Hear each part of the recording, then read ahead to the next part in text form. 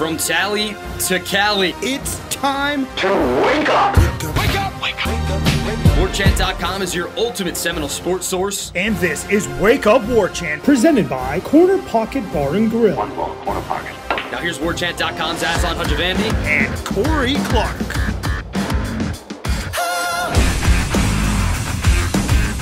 Wake up! What is up, everybody? It's Wake Up Warchant, presented by Corner Pocket Bar and Grill. Coming up on today's show, it's been a whole week since we were out at practice. We were out there yesterday. Whole bunch of observations coming your way. Buckle up, all you football hardos. Wake Up Warchant, presented by Corner Pocket Bar and Grill, Tallahassee, Florida. CPTallybar.com, the website, 2475 Appalachia Parkway. That's the physical address. Get your lunch special on from 11 a.m. to 3 p.m. Monday through Friday. On Wednesdays, 5-piece chicken wings and French fries. There you go. Get whatever flavor wings you want, too. They've got like over a dozen varieties. They'll toss in that sauce. It's delicious. Can't go wrong over at the Corner Pocket Bar and Grill. Hope you enjoyed trivia night. Don't forget tomorrow night, Thursday, bingo night, 7 o'clock, sharp. Test those bingo skills, win drinks and prizes. Always a good time over at the Corner Pocket Bar and Grill. Warchant.com, your ultimate Seminole sports source. Once you hit the 5-star rating and review on the Apple iTunes podcast platform, I guess. Hit the thumbs up, subscribe to YouTube, and subscribe to Warchant.com. So much stuff going on over there. Corey's observations, video, baseball recaps, recruiting up the wazoo, all days, all hours. It's always going down over at Warchant.com. And a programming note to everybody, Corey. I'm going to loop you in on this one too. I'm going to CC you on this right now live as we do the show. Renegade Express post is over on the Tribal Council right now. You know how it goes. We put a thread, we tack it to the top of the Tribal Council. You folks jump in there and start throwing questions at us so we can do an entire show on it. Well, we're going to do a little bit of a wrinkle on it now. We got our friends, our great friends, our awesome friends, the awesome folks over at Cummins, who helped us out with the Warchant report this past year, are going to give us a nice little kind of added touch to how we do Renegade Express. It's called Generating Discussion, sparked by Cummins. Go ahead, post your questions. Corey and myself are going to pick out the singular best question every single week, and we'll have a drawing every month to give out prizes from our friends at Cummins. And then we ultimately, Corey, this will all culminate in an end-of-year giveaway with a grand prize. That will be one of either choices of either a power station or a power generator, portable generator from Cummins. So we're still figuring out what we're going to give away, how that's all going to work out. But it starts today. Get over there, post your questions. It's probably going to be me picking out the best question every week, unless Corey wants to start diving in there and sifting through it, or he can just on the fly. Corey's like, I like this question the best. Yeah, that sounds like fun. Yeah. And then you can always hit the thumbs up on an actual post in the thread. If you like a question, folks, if you don't feel like actually getting involved, you can throw your weight behind a question and hit the thumbs up, and that's how we'll factor it all in. Anyhow, it'll be fun. We're actually going to turn on the cameras. It'll be a video element to the podcast. If you're watching us on YouTube, you'll see our faces for about 5 minutes. So that's how we're going to do these video podcasts, Corey. They're going to have to pay us to turn our cameras on. That's how it works. Mm-hmm. Okay, good. But we're going to get that mad money now. We're going to hit that Cummins money. Yeah, man. I like it. Institutional money. Right. Good stuff. Hey, how was Tuesday with Brady Clark in town, man? It was good. We got there. So we got to the baseball field around 4:15. So I took him up so he could watch a little batting practice with Jacksonville, and then we could turn around and watch the football practice. So yeah, it was fun. He got the best of both worlds. He got to watch a very good baseball team win a game, and he got to watch a very good football team continue to practice to try to maybe somehow sneak into the playoff this year if they're allowed. Okay, I like it. All right, let's start off, I guess, maybe like the first half of practice. I'll start off period 3. That's when they go 11 on 11, obviously, everybody. Not a lot of greatness from the offense early on in this practice, and I think, Corey, you mentioned that overall it seems like the defense won the day. They might have started off by the way they performed in period number 3. The only real big highlight to me was a fantastic throw from DJ Uiagalelei to Hakeem Williams, a bit of a back shoulder toss when they were out there running against, I think they were the second unit that on Tuesday. Brock came out first. They go down one side of the field, and they usually either go for a touchdown or a field goal, and then they'll reboot it and put the new quarterback in with some new skill guys around him, some new offensive linemen. But They made the field goal on the first go-around. I started walking out when they started marching down the field with DJ's unit, but Brock did lead them to a 37-ish yard field goal that Ryan Fitzgerald nailed. But otherwise, it was mainly runs and scrambles from Brock. DJ, meanwhile, had that really nice completion to Hakeem Williams. Also had a short one to Brian Courtney that DeMarco Ward snuffed out. DeMarco Ward had a pretty decent old day out there, He did. felt like. He did. What did you see from one-on-ones and some of the 7-on-7 work, Corey, that led you to believe that the defense kind of won the day? I was over with Ira watching some of the defensive linemen taking on the offensive lineman trench work, and it seemed like every time I looked over to my left to keep an eye on what was going on 7-on-7, it seemed like the ball kept hitting the ground. Yeah, there were too many drops. We'll get to that in a second. And again, that's something that's now, again, we're 6 practices in, but that's 2 practices that I think have been dominated by drops. And you start to think, okay, there's some players here. There's some talent to work with, but I don't like how often the ball is hitting the ground. And that's something like I think Hakeem, when you talked about that catch he made, which was great, he had 3 drops throughout practice. Like drops, you got to make those catches. And again, I get it. It's April. Golly, the third time's the charm, folks. It's April. But so you have 4.5 months until the game, the real game. But habits matter. Get into good habits. Have a practice where the ball doesn't hit the ground at all. And I just thought it hit the ground too much. Vandrevius had a really bad drop. I'll be honest with you. I'd like to see more out of Vandrevius. I haven't liked what I've seen out of him so far. He just hasn't wowed me really in any capacity like he was wowing us last spring. I'd like to see that change because there's talent there, real talent. And it just hasn't – right now it doesn't feel like it's clicking. I thought, okay, but here's what I love about Azareye'h Thomas. Azareye'h Thomas gave up 2 catches in one-on-ones, which is unheard of. The first one was the very first play. Portier beats him inside on I don't know what you'd call it, like a 15-yard, 18-yard inside move. Barely. It is a great throw. I think Brock Glenn threw it. I'm not sure. I couldn't see. I usually just pay attention more to the receiver and the DB. But it was a great throw. And it had to be a great throw because otherwise Azareye'h is either batting it or picking it off. And he gets so upset when he doesn't make the play. That's what I just love about him. Like, he claps really hard, like angry at himself, because he's right there to make the play. It takes a really nice throw and a nice catch by Portier to keep him from batting it down. And then I would say, I don't know, man, 15 minutes later, they're doing one-on-ones in the end zone, which I guess they do that. Yeah, from the 5-yard line, they're doing one-on-one routes in the end zone. And Malik Benson goes up and makes a one-handed catch over him. A great catch. Azareye'h is in good position because he almost always is. And Malik Benson goes and one-hands it. And again, it's just like even when he gives up catches, they're never easy. He's always right there, and he's just so highly competitive, which the great ones are. And again, so I know I'm not running down the list of everything that happened, but that always strikes me as how competitive Azareye'h Thomas is in every drill, but especially the one-on-ones. Like, he hates getting beat at all. And it's one-on-ones. You're supposed to get beat. They have the whole field to work with. So in the one-on-ones, Azareye'h got beat by Portier, and then got beat. I guess you'd say got beat. I don't know. I don't know what you'd say when Malik goes and one-hands one in the end zone. But there weren't a ton of offensive highlights in the one-on-ones. The DBs had 3 interceptions. Conrad Hussey had a really good one where he outleapt the receiver for the ball in the end zone. And then Kai Bates had one where he's covering a guy, and I can't remember who it was. It might have been Ja'Kai. And Ja'Kai kind of bolts to the inside in the middle of the end zone. Kai Bates bolts with him and then turns around, and the ball is in his belly. And he's able in his belly to make the play and then go and go get the interception. So overall, in the one-on-ones, I thought the DBs were much better. Jabril Rawls had a couple really good reps against Jaylen Brown. But that catch by Malik Benson was, hey, man, he's going up against, literally, Aslan, he might be going up against one of the 5 best cornerbacks in the country. Yeah. Right? Yeah. I'm starting to feel more and more like that with Azareye'h Thomas. Iron sharpening iron and everything, like him going up and making that catch, that's a big deal, man.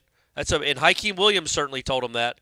he told him he was nasty. He came over and yelled, "You're nasty. You're a nasty boy," or something like that. Well, that sounds weird. But he did say something to that effect. So yeah, man, I think that was my favorite part of practice was the Malik Benson catch, because the kind of catch he had to make against a great cornerback, because that's what you want Malik Benson to be, right? And that I thought was the most impressive play he's made that I've seen, and that comes on the heels of having a touchdown catch in the scrimmage. So maybe Malik is becoming that guy, right? There's a chance. After practice, Coach Norvell mentioned going back, watching the scrimmage, he thought that maybe the quarterbacks played a little bit better than he initially thought when he spoke to us after the scrimmage, but then talked about the struggles on Tuesday, and a large part of that probably being due to install. But for receivers, though, I understand for maybe quarterbacks that being a problem, but for receivers, like the drops, I mean, if the ball's there, right? Or can we give them benefit of the doubt that they're maybe running new concepts and new combinations that are, they're not used to the ball getting there at that point in time in their route and on that particular spot of the field, or is that just being way too forgiving? Yeah, no, I think that's being too forgiving. I mean, a couple of these are just bad drops. They're just, Hakeem, I think it was the last play of 7-on-7, maybe. That's a play you got to make, man. That's just a catch you've got to have. Because, the quarterbacks have made some really nice throws that they just weren't rewarded for it because their guys are dropping the ball. Portier, like I said, had 2. Ja'Kai even had 1, and that doesn't ever really happen. You just want to see more consistency from that group.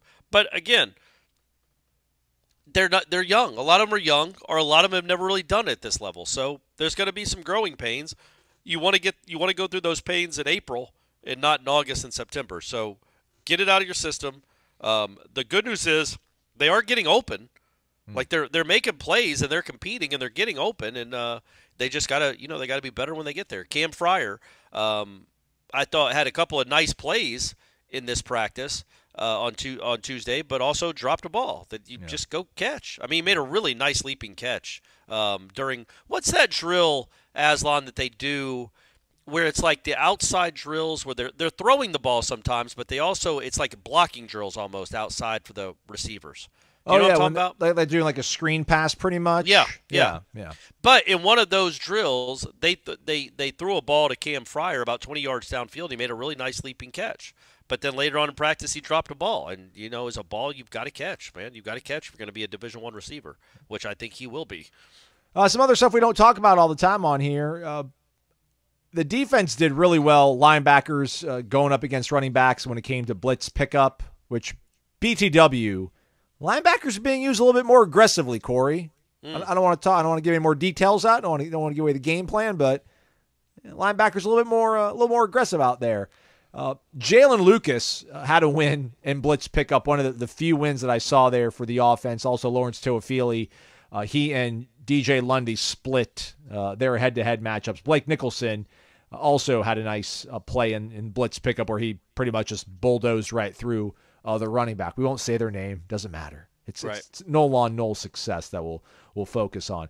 But I like, and I think you mentioned this on one of the shows probably 2 weeks ago when spring started back up. I like this kind of 4 offensive linemen, if you will, going up against 2 or 3 defensive linemen, maybe 2 linemen, linebackers. It's basically, folks, it's a center, a guard, a tackle, and then a tight end. And they've got 2 defensive linemen. One of them's not lining up over top the center, but they're in their gaps. And then sometimes the linebacker will come on a blitz, sometimes they won't. And it was kind of cool to see when they would send that and how the offensive line picked that stuff up. Tomiwa Durajaye is really fast, man. He had a couple moments in practice where his speed was on full display. He's still learning what it's like to take instruction from Odell Hagens, but he's got some raw tools that are being honed quite nicely. A unit that had Jeremiah Byers and Julian Armella, as well as David Stickle snapping the ball, did fairly well holding up and winning 2 snaps against the defense. Sean Murphy had a really nice rep in this 4-on-3 drill where they call his number into blitz, and he came free and would have gotten to the quarterback had there actually been one back there to snap. So when it came to that early part of the practice, the push and pull there between the offense and the defense. It was pretty much a stalemate, I would say. The blitz pickup stuff went the defense's favor, but when the offensive line was going up against the D-line and those sort of early trench drills, I think offense asserted themselves a little bit better. First 11 on 11 of the day, Corey, I think it was period 11, if I'm not mistaken. Outside. Okay. Nice TFL that we have here from the defense, second rep when DJ was out there running with the offense. There are some of these plays. Sione Lolahea, super fast, super disruptive. The read option wasn't very friendly to them in this period. I think if I say that probably would jog your memory the best, Corey. They weren't having a lot of success. Right. Oh, I remember handing it off and keeping it. And Azarie had a TFL in that little section too. Right after Lolahea's, he had a little a TFL coming off the edge aggressively.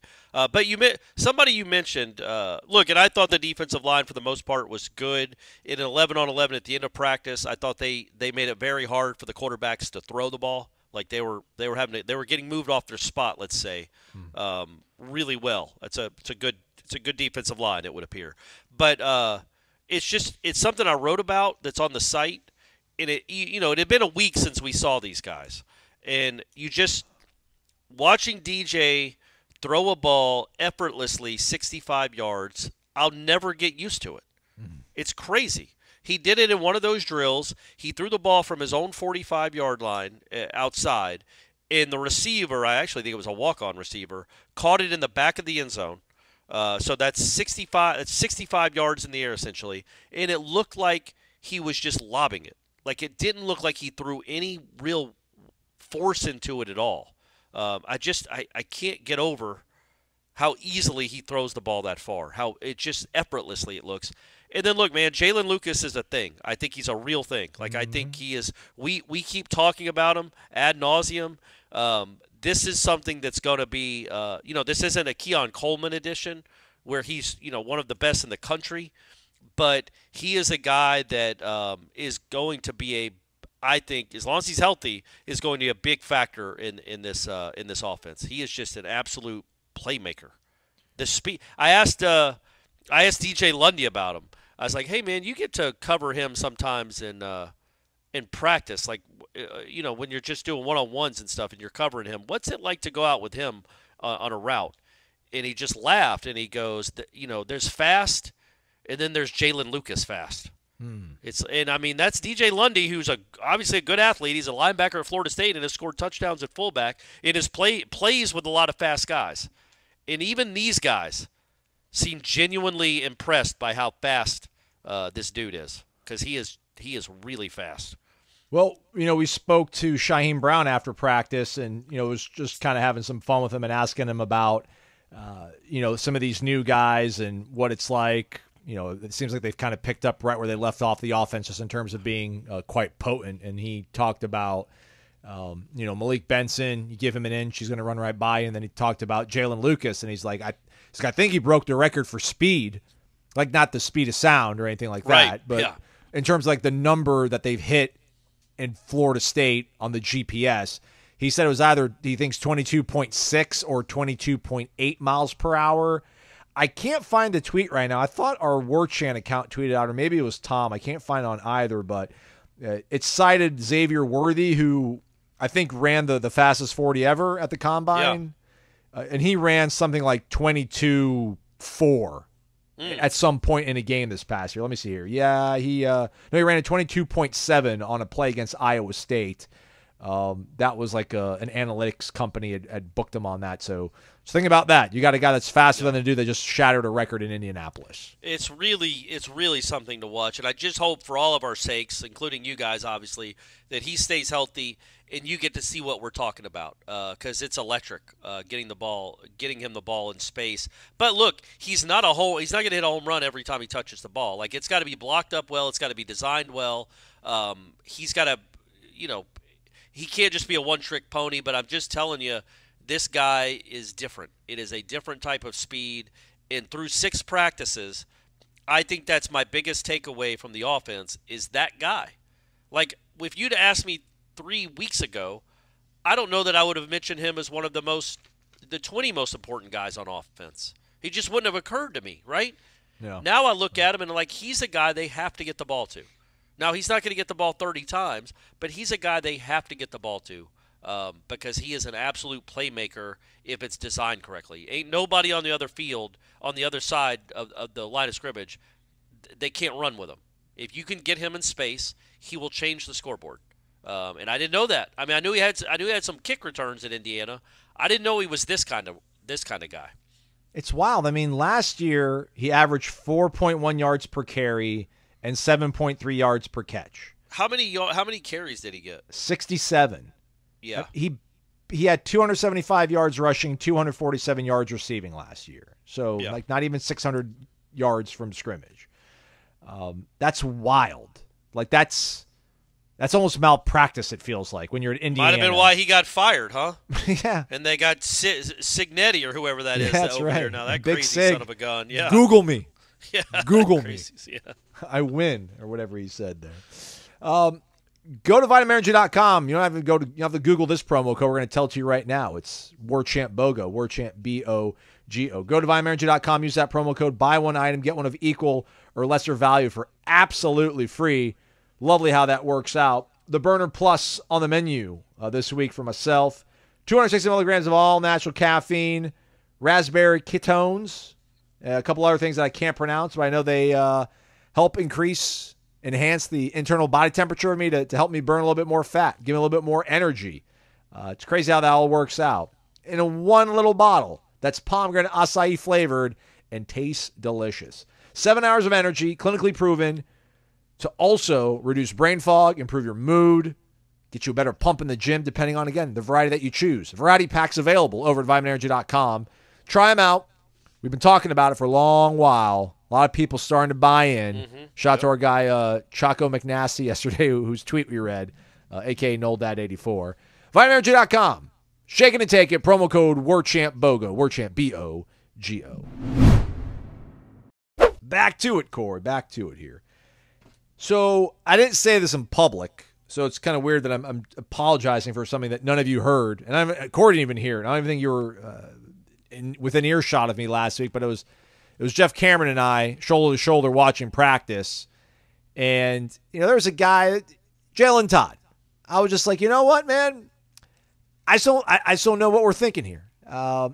Totally young kid, but I'm just like, he looks like he is looking at something that is moving way too fast for him to comprehend. I'm like, you get 85 scholarships.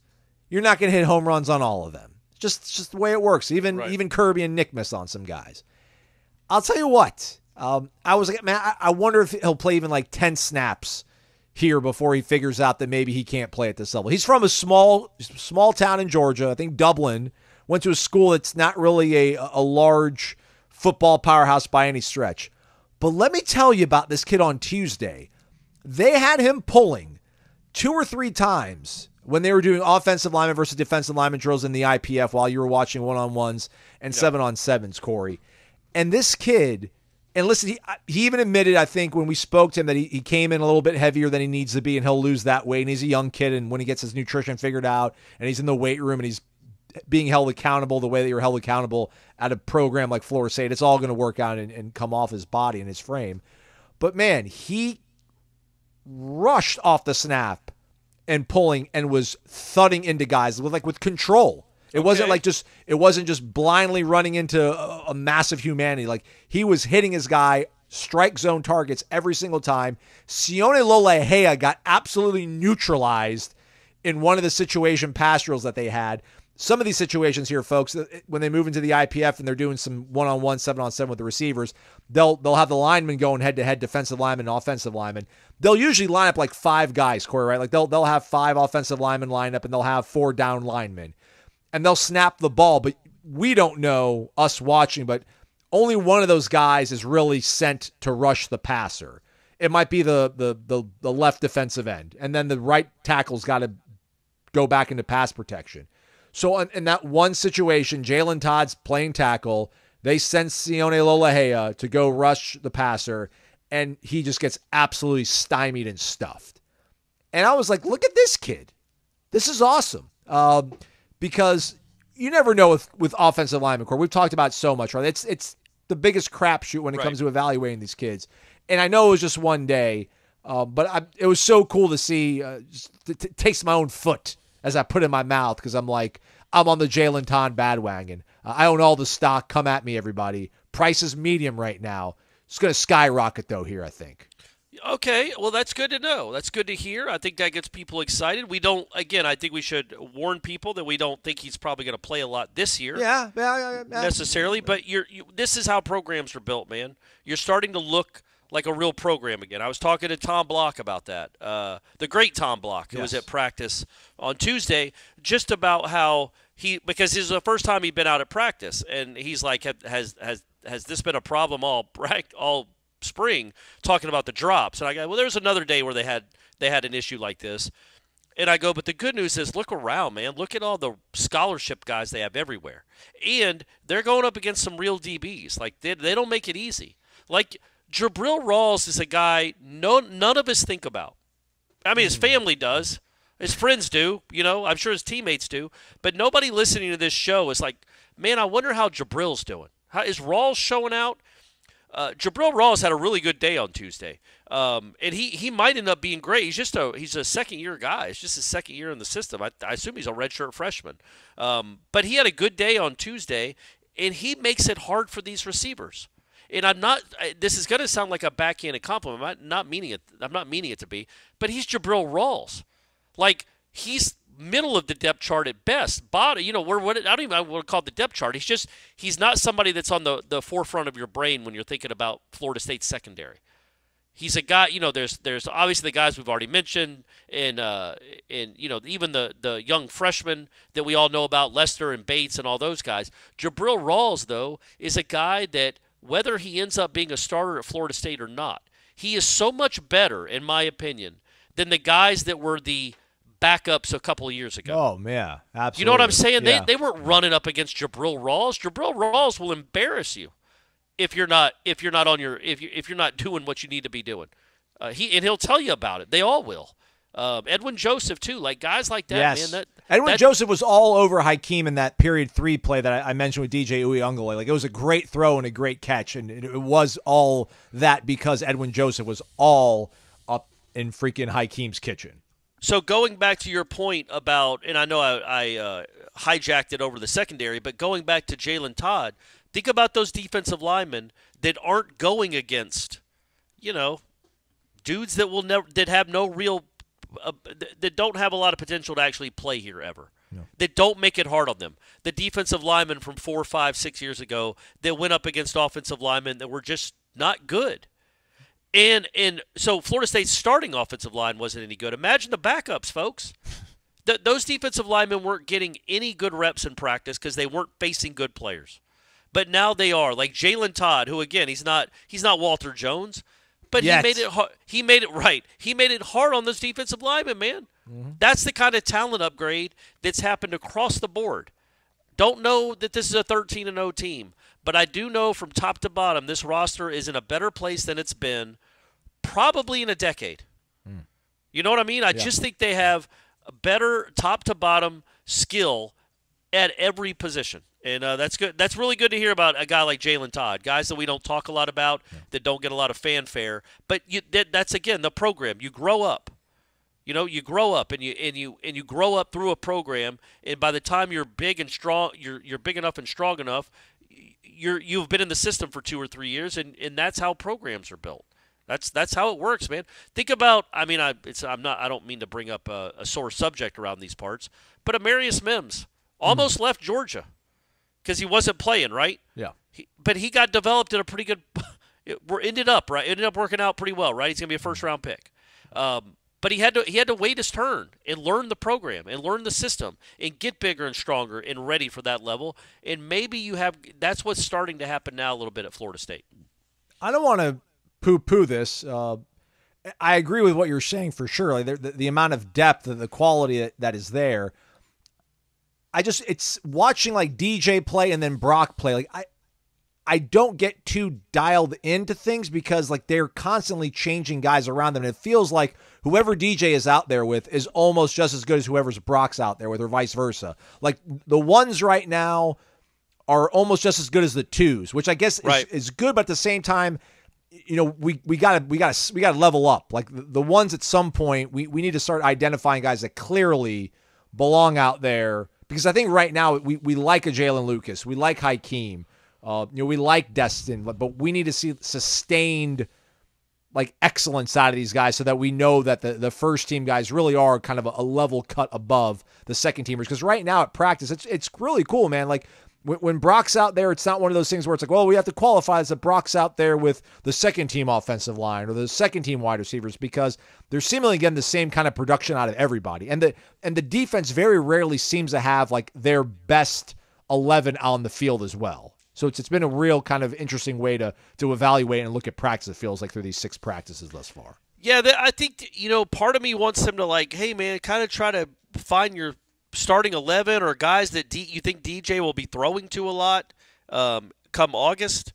Try to get that going and get settled in that. But then I'm like, no, man, it's April. Yeah. You know what I mean? Like, and you want to see what you got. That's the thing. There's so many different types of skills on this team that you want to give them a shot. You want to all give them a shot with the going up against the good DBs, playing with the more experienced quarterback, like all that, man. You just want to see how they all play, because there's a chance that I have no idea. I don't know if Vandrevius might start this year.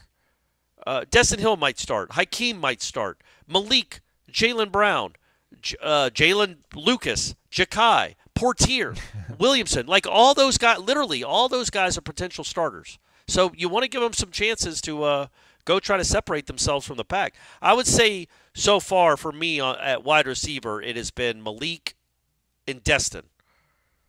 Right now are my 2 guys that I think have separated themselves, but it's so early. And then how do you factor in Jalen and Lucas into that equation, right? Because is he a running back? Is he a guy that you're going to do stuff without the backfield, or is he a slot? He's a guy I think that's been every bit as good as those other guys you just mentioned too, and you said as much in the beginning of the podcast. So it's a good problem, one of those good problems. Yeah. All the good praise and glory onto Jalen Todd.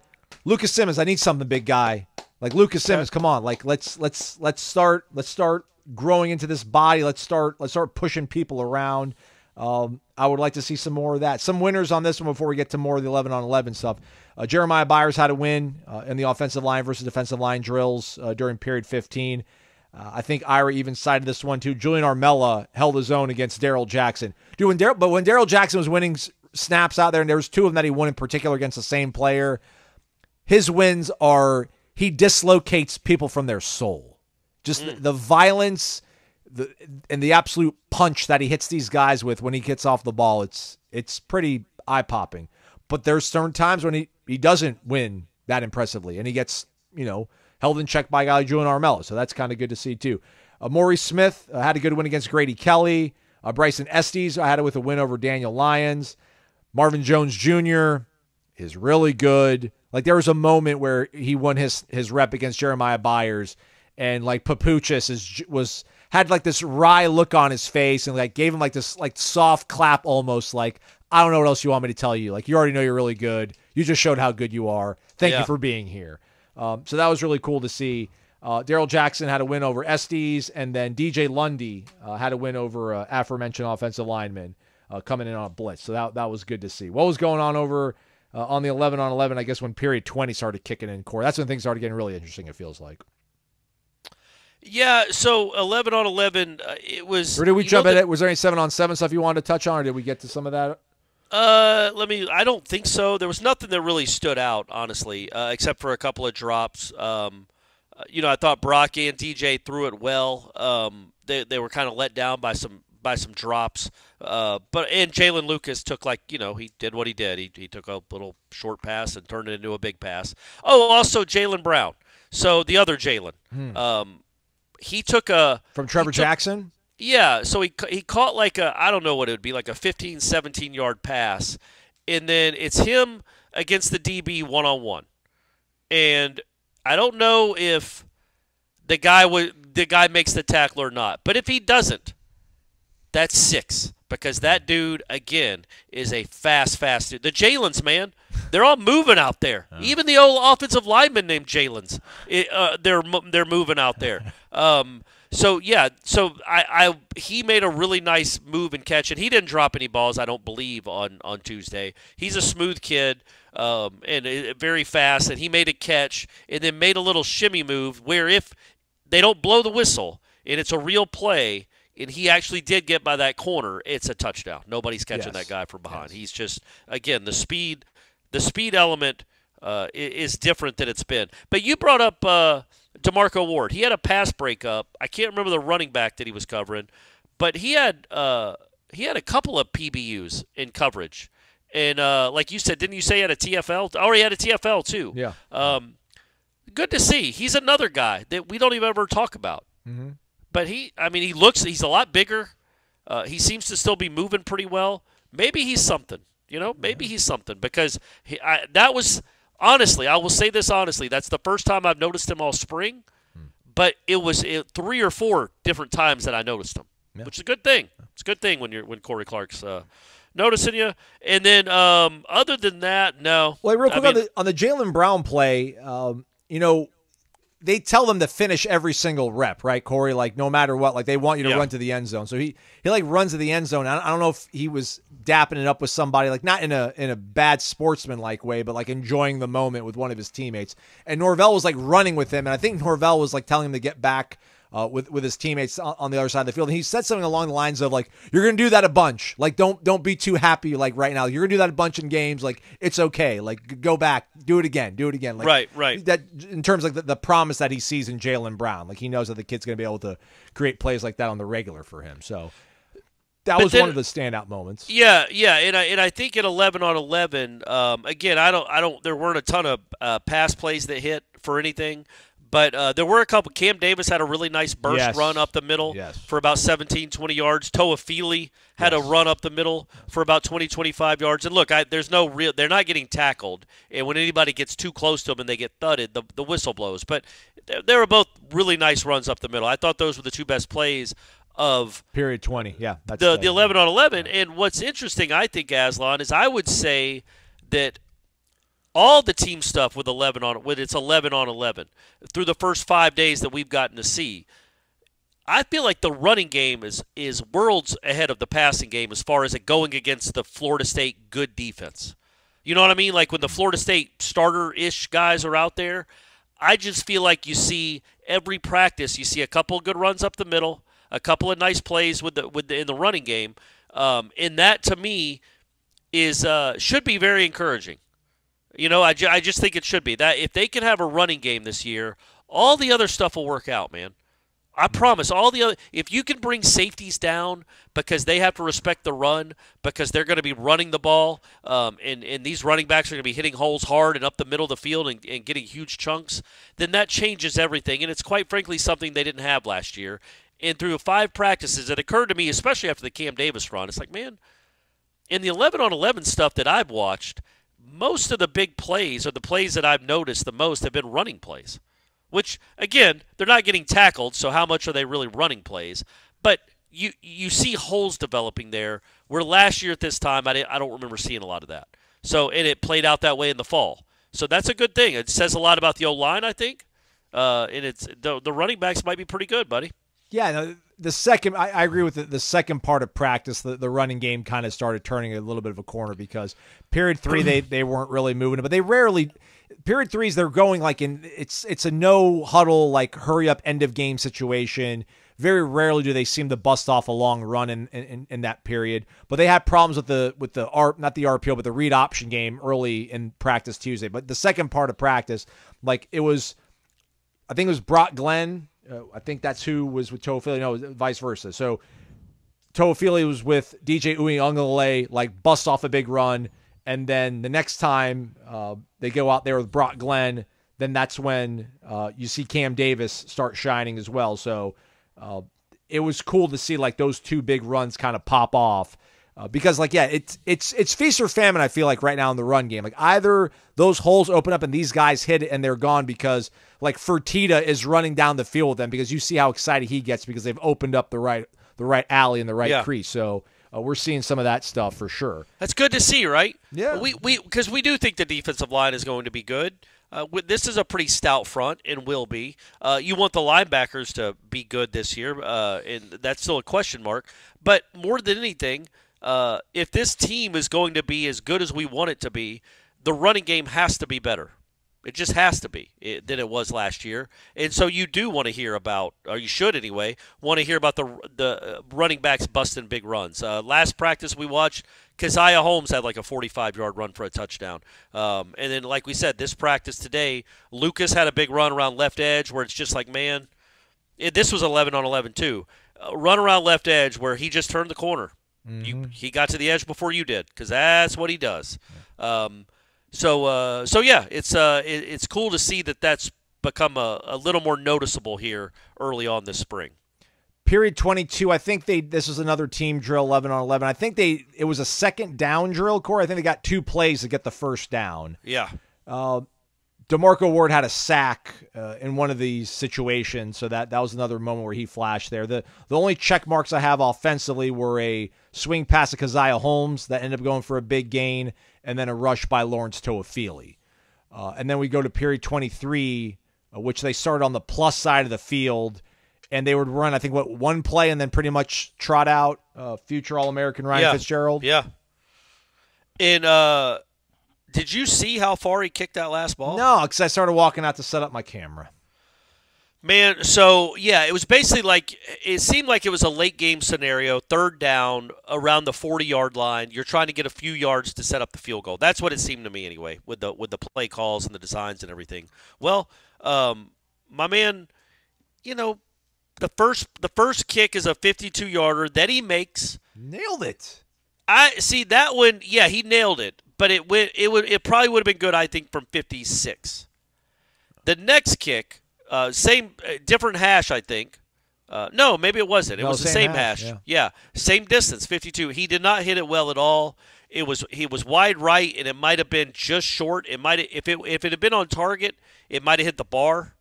Like he just didn't get it well. Yeah. And so then, whatever it was, 2 minutes later, he comes back out there for a 53-yarder from the other hash, and I mean, man, that thing hit middle of the net. Maybe a little higher than that. Like, it would have been literally good from 60. I mean, it was like he was really mad about missing the last one, and he let it out. And I'll be honest with you, as good as he was last year, and he was great, I didn't know he had that kind of leg in him. I mean, that was a bomb. So that's good to see, yeah, future All-American. I mean, what else you want from this kid? All he does is make kicks, and he's making 50-yarders on the regular now. Anything else from practice? Big picture, little picture. We call the defensive line stout, and I pointed this out to Ira, and he then was basically, you're wrong. So I do wonder if they've got enough girth on the defensive line. Like Fisk wasn't, a 300-pound dude, but he just played with such such effort and such technique that he was just such a absolute pain in the neck to deal with. And then Fabian Lovett, with his 12-inch hands or whatever his bear claw paws were, I was just watching them, and I'm like, maybe it's because Tomiwa sometimes flexes inside, and you're like, man, that feels like a guy that probably get pushed around if we're playing Georgia in a playoff game. But they're trying to figure out where his home is going to be. I feel like more than anything, we keep talking about the speed on the offense because that's so much easier to quantify and see. I wonder if this defensive line is going to be marked and punctuated by just being quicker and faster than the people that we're going to be going up against, because I just feel like for now, and a lot of it's because Joshua Fuller's not out there, or Farmer, sorry. Joshua Farmer not being out there, that's probably a large reason, too, why they're not nearly as girthy, it feels like, as I would like them to be. That's the only other observation I had from the day Tuesday. Yeah, we talked about it on headlines, actually, on Tuesday, because look, man, they're not going to have 15 scholarship receivers on the team in August. There are guys that are going to be hitting the portal the April 21st, April 22nd. It's just going to happen. You can be out there and watch practice and see some guys that are like, okay, that wouldn't be surprising if they and I'm not just talking about receivers. I'm talking about every position. It's just going to happen. There are going to be some spots that open up. So it also works both ways, though. So the portal will be open for them to get players, too. And we were talking, like, we think Ira I think it was Ira that said it. Ira and Jeff both said that defensive tackle is probably where they would look to get one more body. Yeah. And I don't disagree. Yeah. Like Grady Kelly's a big dude, and Norvell shouted him out for his play. I think in the scrimmage, he shouted him out for his play in the scrimmage. So you got him, you got like you said, you got Farmer, you got Jackson. I mean, those are big guys. They're not probably as good as Braden Fisk, but Braden Fisk he's not 320 pounds. He was just a strong bull. So the point being, they've got bodies, but yeah, I can see where you're looking at what we've seen so far in March and April and be like, okay, the top end is good, man. Jackson and Farmer's good. That's a good combo. Yes. And the kid from West Virginia, who I'm not, again, you've said it 4 times. They call him Tomey, so you can call him Tomey. Okay, Tomey. Yeah. I think Tomey's going to be a real player for them, too. I think Tomey's going to help a lot. He's another piece. And Grady Kelly is nice. A nice depth piece. He's not a star. He's not Braden Fisk. So don't start thinking that he is. But you could see them maybe getting 1 or 2 more defensive linemen. I could see that. But overall, when you're talking about a defensive line that has Tomey, Marvin Jones, Patrick Payton, Darrell Jackson, Joshua Farmer, Lyons is a good piece. Lola Hea. Yeah. That's a good defensive line. But that doesn't mean it can't be better, buddy. Doesn't mean it can't be better. And I guess the bright side of that too is that so much of it is relative, and it's like that offensive line is gigantic now. Right, like they're yeah, that too, yeah. So you're like, all right, well, that's and those guys look a little bit bigger than those guys, so that kind of exacerbates it. But yeah, that'd be good to see them go into the portal and pull another guy from the defensive interior. I wouldn't mind that at all. Yeah. How about you folks? Take a shot on something out there. You can't take a chance on somebody in the portal. I guess you could if you gave money to the battles then and were like, hey, go after this guy, but. Call your own shots over at mybookie.ag. Use the promo code WARCHANT when you sign up for the first time. You'll get an instant cash deposit bonus. Major League Baseball in action. I think you can bet. You ever done the 5 innings thing, Corey? No. You can bet on a game just like what's it going to be in the first 5 innings, like who's going to win, who's going to be up after 5 innings. Yeah. Okay. All right. I guess that's because starting pitchers only go about 5 innings in this day and age, which I don't want to lament too long, but. Yeah, that's part of the menu of options over at MyBookie. Obviously, March Madness going down. Purdue, North Carolina State, NC State getting 9.5. UConn, Alabama getting 12 from the Huskies. Yeah. It's like, man, like that. They didn't look good at all against Clemson. All of a sudden, they started hitting threes, and then they blew right by them. And you're like, man, all their that 12 is a big number, and just they catch a little bit of heat in the second half and close it to UConn, but UConn, that number's scary, but I'm still going to go with the UConn minus 12. You make your choices, everybody. Live betting, live casino, it's all there. MyBookie.ag, promo code WARCHANT. Promo requires $50 minimum deposit and rollover requirement of one-time deposit total, including bonus for withdrawal. For full terms and conditions, visit mybookie.ag/about-us. Baseball, Corey Clark, we did it, huh? Matched the season total for victories last year on April 2nd. Piece of cake. Yeah. Isn't that crazy? They were 23-31 last year. They're now 23-4. What a turnaround. I'm glad they won with Brady there because I thought he'd be a bad luck charm if they lost. And it wasn't an easy win. No. There was some stuff you didn't like to see. But overall, man, Tibbs is a monster. Kids just, you think about a guy that can hit a home run to left field, Oppo. I guess it was, Link was saying this after the game. It was like a changeup. He stayed back, drove it to left field for an opposite field home run. And then his next at bat, he hits a 110-mile-an-hour laser beam off the screen in right field on a fastball. Like he's just really good, man. He is a really, really good advanced hitter. And he's been good for 3 years, but this is a different level that he's reached. And it's fun to watch. It is fun to watch. And we won't spend a lot of time on a midweek win over Jacksonville, but Cal Fisher, the shortstop, made 2 really impressive plays in the field when they needed them. They had the bases loaded, nobody out in the 8th inning. Yep. And Dorsey comes on. With a 5-2 lead. With a 5-2 lead, bases loaded, nobody out because Joe Charles couldn't throw a strike and whatever it was. Dorsey comes on, gets a ground ball it's not tailor-made. And the kid that hit it is busting it down the line. He's not a big guy. Like, he can move. And he fields it in one motion as a freshman. True freshman that's played, 4 games? 3 games, 2 starts? Second start, yeah. Yeah. And then he starts a inning double play. Really good turn by Faroe, but it's just the way they play defense in the infield. That play to turn there hasn't been a Florida State team in the last I don't even know, man. Since maybe Buster was the shortstop, that you would have felt comfortable. Their shortstop starting a double play like that. You would have thought, oh God, he's going to throw it off the screen, and they're going to tie the game on a little ground ball to shortstop. But he starts a 6-4-3 double play. It's a great turn. He hits it for Faroe he gets it to Faroe at a perfect time. Kind of underhands it to him or sidearms it to him quickly, and then the next guy gets out, and instead of being in a real pickle there. It's 5-3, and then they win 5-3. I'm really impressed with what he looked like defensively early on. It's just small sample size, and Lodi's had been good all year at shortstop, so he's got a lot to live up to.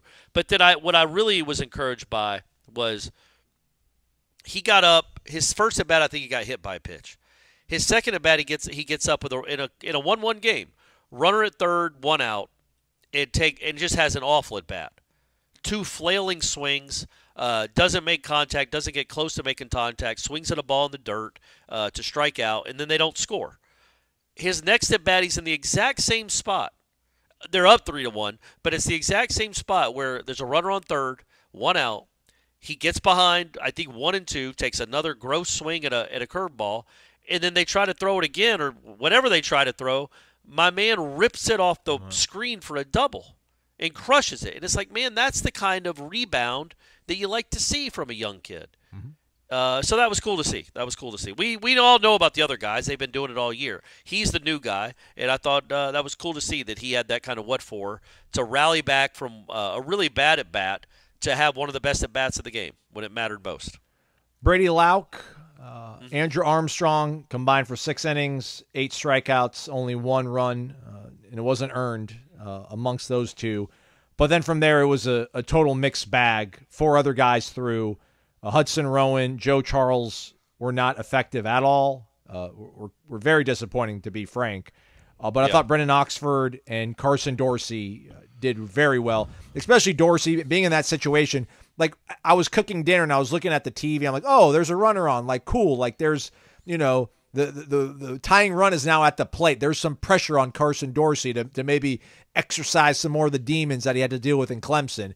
And then before you know, the bases are loaded, and you're like, man, this could be really bad. This could be really, really bad. But he was able to work out of it. 2 innings, only 1 hit, punched out 2 guys, did walk 2, had a wild pitch. But as Link said in the postgame, like, they bob and weaved.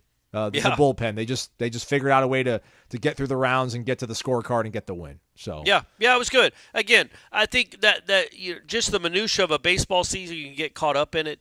But when you take the step back, the 10,000-foot view, and look down at a baseball program that is now 23-4, when last year at this time it was in the midst of a 2-22 stretch.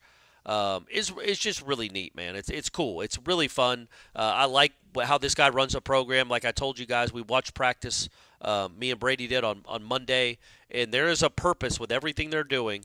It is intense, and they field the ball. They're good in practice too, and it means a lot to them. And they do a lot of different kinds of drills defensively, and because it matters. All that small stuff matters, and I just think the world of this guy as a coach. Now, you blow another series like you did at Clemson, Link, it might be a different tune on Wake Up Warchant. But no, I really like what he's done, and I think it's going to we're going to stop talking about it at some point, or at least I will, because it's going to be this is what the program is. This is what this team is. It's really good. But right now it's still remarkable. Like just the remarkability, if that's a word, of going from as bad as they were last year to 23-4 is something that I just want to keep commenting on. I don't want to take it for granted because they were so bad last year, and we can't take for granted any kind of wins, especially wins when they don't hit the bejesus out of the ball, but they do everything else well. They didn't throw a lot of strikes, but defensively they were really good. They ran the bases well, and those little things like that can get you those 5-3 wins.